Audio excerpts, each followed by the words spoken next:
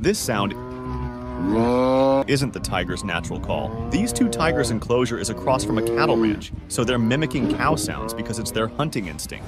You see, tigers have a problem with their stamina. Though they are agile and muscular predators with incredible bite force and razor-sharp claws, but they can't chase their prey for long distances. So, they ambush their prey, and to increase their chances, they have learned to mimic the sounds of animals in their environment, and they do this to make hunting easier.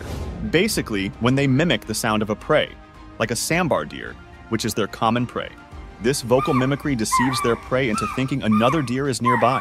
So a deer may approach to investigate the situation and walk right into the tiger's trap. Or other deer may think that the area is safe because a deer is already grazing in it, so they lower their guard and make it easier for the tiger to strike. But the insane part is that tigers know when the breeding season of different animals is, and during that season, they mimic mate calling sound of the animal and wait for their food to come to them. And the scary part is that older people in Southeast Asia have heard stories of evil spirit tigers that mimic human voices to lure or trick people.